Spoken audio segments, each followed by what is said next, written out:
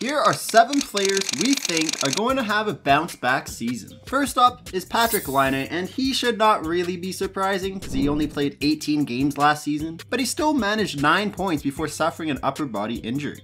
This was the amount of discomfort initially. He is on the bench. During a game last season against the Leafs on December 14th, Laine was a victim to a slew foot and went down shoulder first into the boards. Patrik Laine as well, not putting any weight whatsoever. But prior to this injury, Laine missed 9 games in October with a concussion before later becoming a healthy scratch. He then missed 3 games after the healthy scratch due to an illness, and unfortunately, it was just a month later when this upper body injury occurred. But out of seemingly nowhere, Laine surprised the league by entering the player assistance program to receive care for an undisclosed issue. He posted a statement to Instagram saying, "After careful consideration and discussions with my support networks and the team, I recognize the importance of prioritizing my mental health and well-being. Hockey has been my passion and my life, but I have to come to realize that in order to perform at my best, I need to take this time to focus on myself." This offseason, the Montreal Canadiens were the lucky winners of the Laine sweepstakes, and they could definitely use the size and firepower on the team. If Laine stays healthy, he could be a huge benefit to their struggling power play, which ended the season with a percentage of 17.5. Laine could also greatly improve secondary scoring, which the Canadiens severely lacked last season.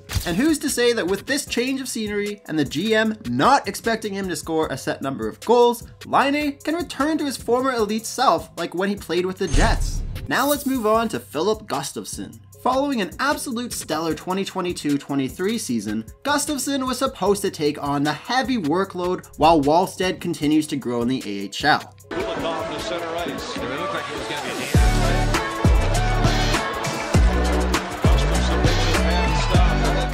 But it doesn't help that he's coming into this season injured because he ended his lackluster season last year with a save percentage of .899 with a 3.06 goals against average. It appeared last year that he lost all the confidence he had gained the prior season, and he started losing track of the pucks in his rebound game. And during the exit interview, he mentioned he may need to see a sports psychologist during the offseason.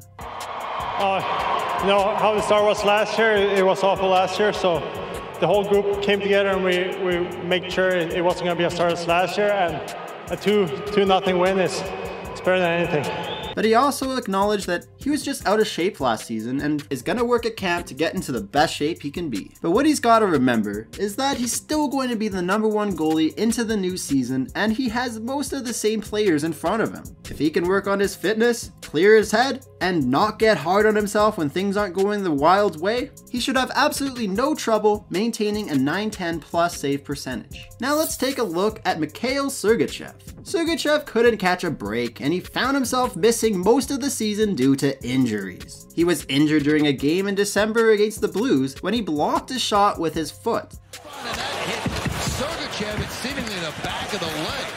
He gives Vasilevsky a stick back, and you can see Sergachev's limping out there big time. He missed the rest of the month and all of January before finally being cleared to play. In his first game back against the Rangers, he suffered a broken tibia, which, by the way, has happened to me, and those are painful. But this only happened because Rangers Lafreniere completed a reverse hit. Sergachev's leg was caught under him when he fell to the ice, and he had to be stretchered off. Greet his player as he gets taken off on the stretcher, and you could see obviously the acknowledgement by Sergachev to the...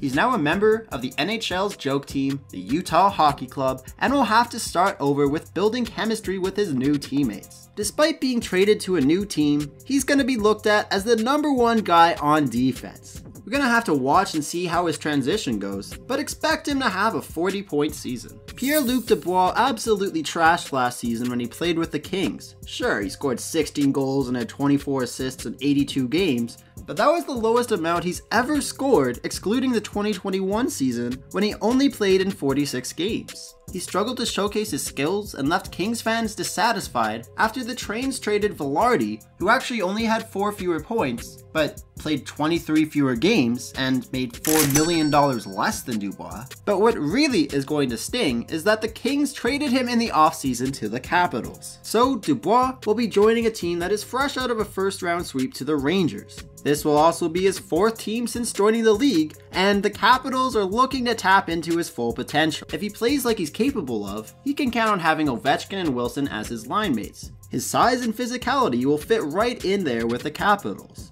Along the wall, right on the stick of Dubois, and he scores again! But if he keeps working on his gameplay without the puck, he's gonna be a menace on the ice. Now let's talk about Darcy Kuemper. Kuemper knows what it's like to be a Stanley Cup winning goaltender. I mean, what a ride. It's incredible.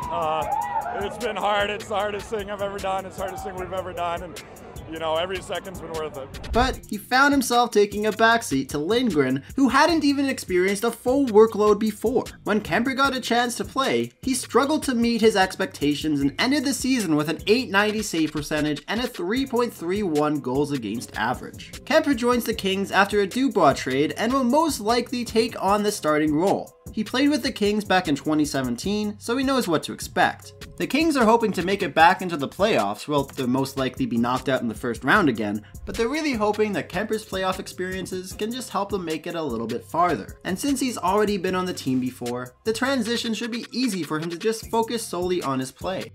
Jamie Drysdale has yet to play a full season since 2021. Last year, he played in 34 games but only had 10 points. And Drysdale nearly missed the entire 2022 season with a shoulder injury. And then last year, he injured the same shoulder in what seemed to be an innocent hit, but he immediately went down to the locker room.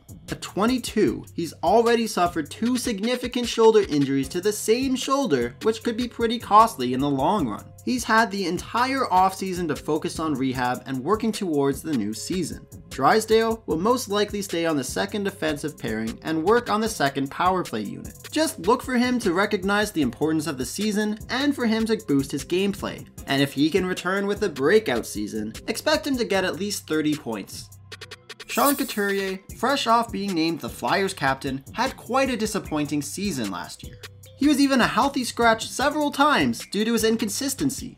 However, there has to be some leeway because he missed the entire 2022 season while recovering from back surgery. He finished with 11 goals and 27 assists in 74 games. This is the lowest scoring year when he played over 60 games. The Flyers will still probably continue to just look at him as the #1 center because they're also going to be busy helping Mitchkov transition into the league. And realistically, as long as he stays healthy, there's no doubt he could score over 20 goals this next season. So there you have it, 7 players who we think are gonna have a bounce back season. Don't forget to leave a comment and let us know if you agree with our choices. And if you have any suggestions, feel free to throw them our way and we'll see what we can do next. Leave a like, throw a dart through the subscribe button, and as always, here are some more videos for you to watch.